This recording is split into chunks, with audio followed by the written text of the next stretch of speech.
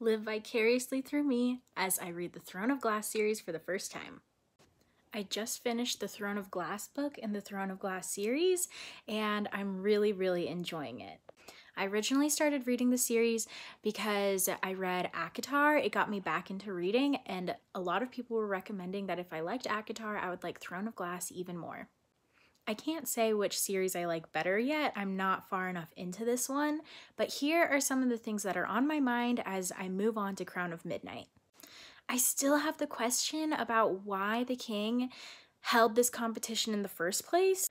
It seemed really obvious that he wanted Cain to be his champion, so I don't understand why he didn't just make Cain his champion. The only thing I can think of is that Cain says something during the duel. "You were brought here, all the players in the unfinished game. My friends have told me so." I don't know what that means, but I'm hoping to find out more about that in Crown of Midnight.